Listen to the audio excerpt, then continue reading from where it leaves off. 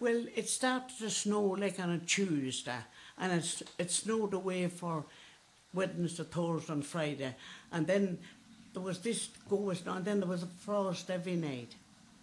And I had brothers that worked at Flax. You ever hear tell of Flax?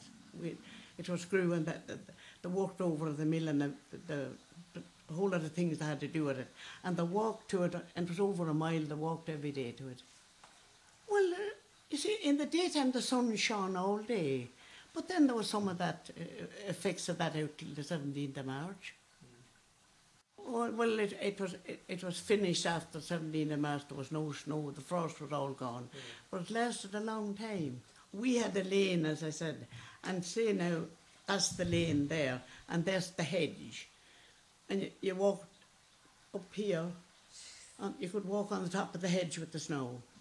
You know, and bicycles would be down, and we'd eat them too sometimes, think it all great.